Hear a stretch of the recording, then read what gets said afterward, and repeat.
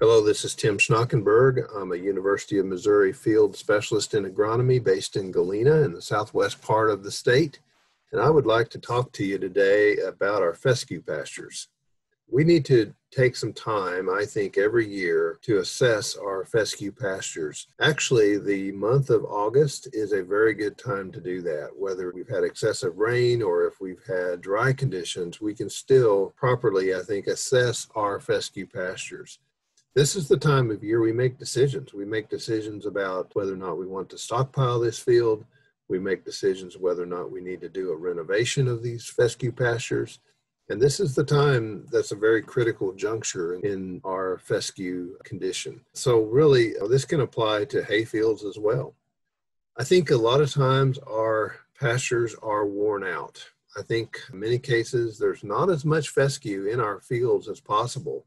This particular field I took a shot of in December a couple of years ago when we were evaluating it for stockpiled fescue. Walking across the field, the producer was really hoping to have some fescue out there that was stockpiled that he could graze, and it was kind of a situation where there really wasn't much of any fescue out there. He didn't have anything to feed those cows that winter except for hay. And so as a result, we put him on a plan starting the following year to renovate that field and actually get a stronger fescue base on his farm. And so that way he can actually rely more heavily upon grazing as a feed option for his cattle that next winter. So, evaluate these fields. Make sure there is what you think there is out there. Is your tall fescue stand really fescue? In many cases, they're pretty diluted down. They can be diluted down for a number of reasons. But look for broom sedge. See how much broom sedge may be in the fields. Of course, that's a sign of a potentially low phosphorus and low pH. We might find fields that are inundated with nimblewill, which is a warm season perennial that is getting to be a bigger problem in the southwest part of the state. Occasionally, we'll see Lindheimer's panic grass, which is a very unproductive, unpalatable forage that's in the field. Purple top is one that cattle don't graze very well at all. And if it's dominating fields, we probably see this more in hay fields. But if it's dominating, it may be time for a renovation. And many of these have happened over the years when we've had some drought conditions in the last 5 or 10 years. They got a foothold then.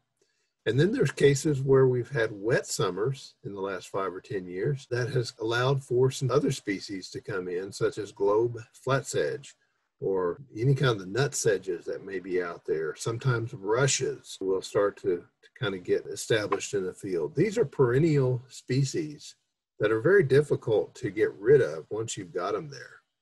Another one that has been a perennial species that has started to dominate some of our fields has been Kentucky bluegrass. And so we need to evaluate just how much Kentucky bluegrass do we have. I'm not saying that Kentucky bluegrass is a bad forage. It just doesn't produce the volume, and it doesn't produce as much forage well into the summer and in the winter like we can get out of tall fescue. White clover may be another one. We have fields that are completely inundated with white clover, probably due to wet summers that we've had in the last several years.